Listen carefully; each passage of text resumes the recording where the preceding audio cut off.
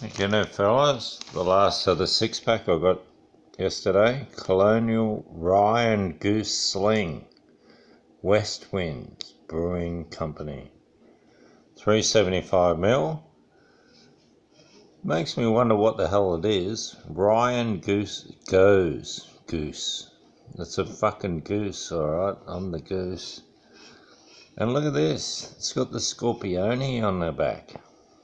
I got bitten by one a couple of weeks ago.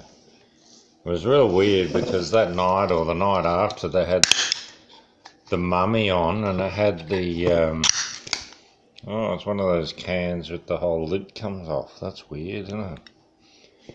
So it's a open-ended can. Well, what's your take on that, fellas? The Scorpione bite me. That's weird. That's one of the weird things in the world. Cheers.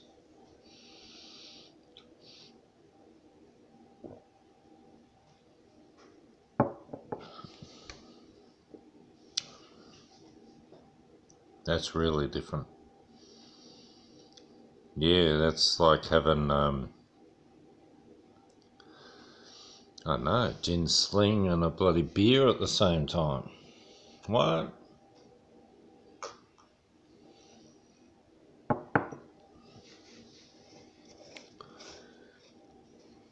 How many percent? 4.5.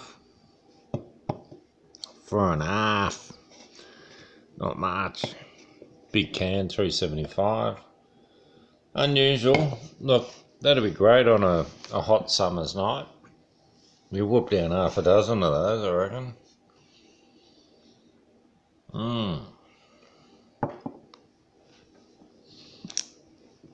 Quite tasty. I have to read up about this. Colonial. Rye and Gose Sling.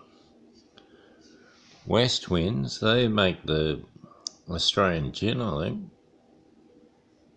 And it's, there you go. It's all there for you. If you can read that, you're doing better than me because I can't. I've had that cook up.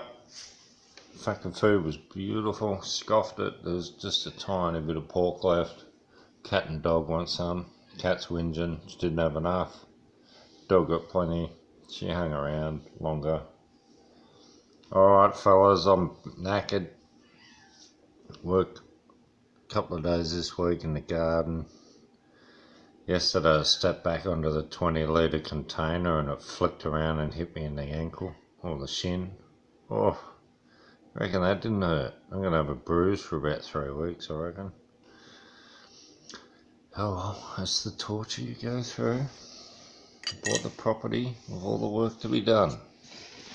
That was silly. Next property will be everything's done, nothing to do. And give that a crack if you see that. You want something different, refreshing, sick of drinking beers. It's more like a gin sling than anything. It's not bad. I like it. Thanks fellas, that's lovely. Cheers.